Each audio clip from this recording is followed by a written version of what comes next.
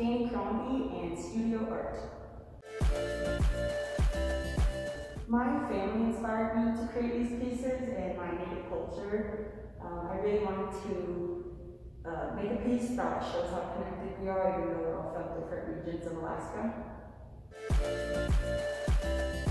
My favorite art medium would have to be mixed media. I really like playing with textiles and ink and paints, just like all together, and like layering is like my favorite. My art style has evolved a lot. I used to not have my own distinct style. I used to rely heavily on references and kind of get inspired by other artists, but now I really feel like I have my own style, and it's definitely a lot more unique, and yeah, it's definitely just me.